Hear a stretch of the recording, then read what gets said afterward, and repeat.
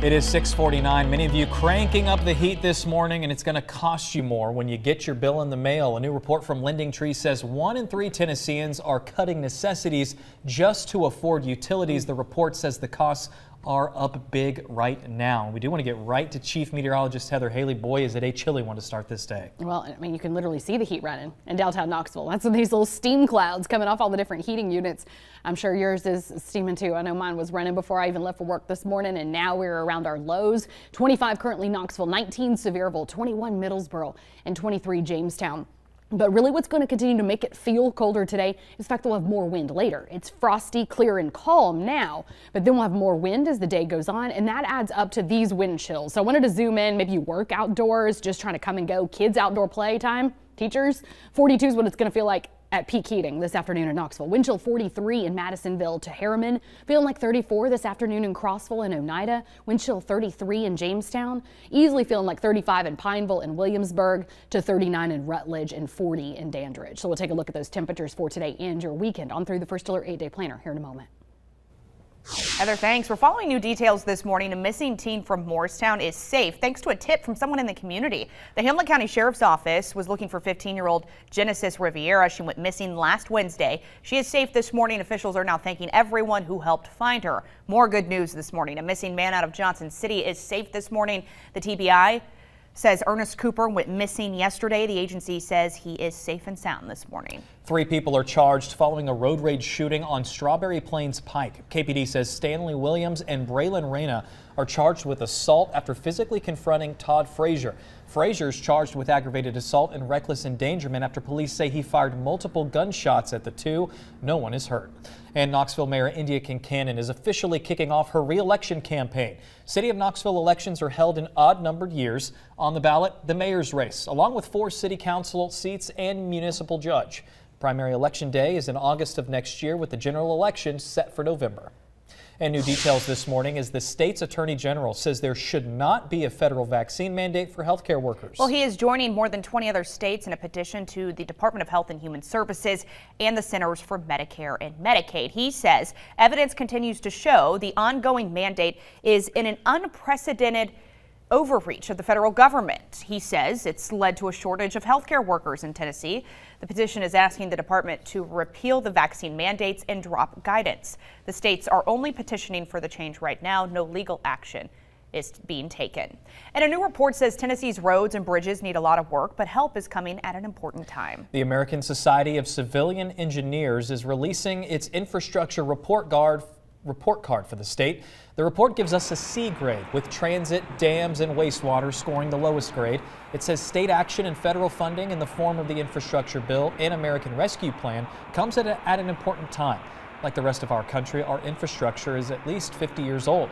Governor Lee says improving our roads and bridges is a top priority in his second term. Well, right now a baseball team all the way in Idaho is honoring an East Tennessean killed in the line of duty. They're paying their respects in a way you might not expect. Players from Game Time Academy in Meridian, Ohio, more than 1,700 miles away, will wear a special jersey with the name of one of the 13 U.S. service members who died last August in Afghanistan.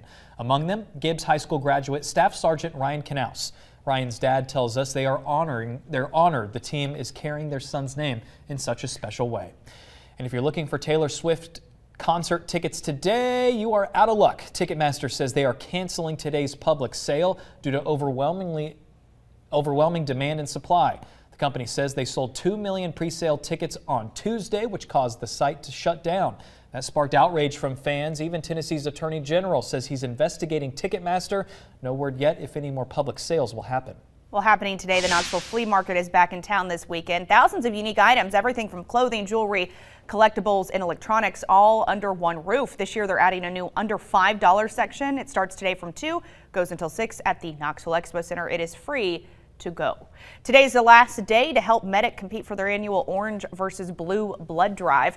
The Kentucky-Tennessee game was a few weeks ago, but they're competing this week with Kentucky right now to see who can raise the most donations. Here's a look at the numbers right now. Tennessee's trailing Kentucky. You can donate at any Medic location. You'll also receive a bunch of gifts, even a Fantasy of Trees ticket. And WVLT is proud to be your official station of the Vols. The Tennessee football team hitting the road today for South Carolina as they take on the Gamecocks tomorrow night. And the Vols looking to keep those playoff hopes alive. This could be the Vols' first 10-win season since 2007. The team donning those new orange helmets with the all-white road uniforms. Kickoff for tomorrow night's game is 7 o'clock on ESPN. It is 6:54. It's been kind of a messy morning as far as the roads are concerned. Let's check in with Whitney. We sent you 2 alerts in the WVLT News app about some multi-vehicle crashes. Some good news, though, if you're just getting out the door, they are both now clear. This is a live look at Pellissippi Parkway, just east of Kingston Pike. All lanes are back open there. You can see that traffic moving without delay. Any lingering congestion is now clear. I-40 East, all back open right around West Hills. No lingering delays as you're heading through West Knox now. Even as you're moving around downtown Knoxville, those interstates and main roads are looking good. So as you start off your Friday morning, it was messy out there, but you are now in good shape. Your first alert forecast with Chief Meteorologist Heather Haley.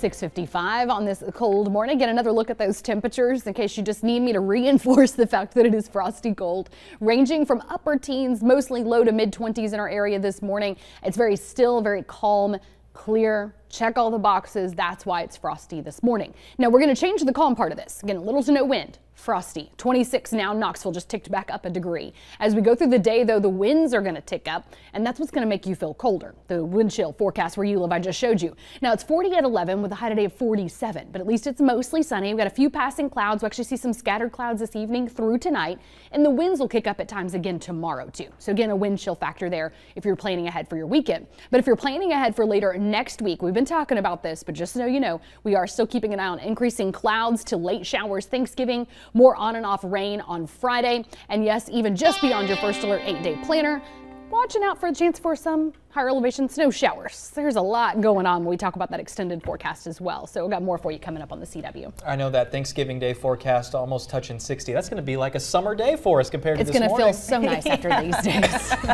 All right, that'll do it for us. We're headed over to WBXX for 2 more hours. Here's a beautiful shot on this Friday morning. Big orange sunrise. Looking good, Pigeon Forge.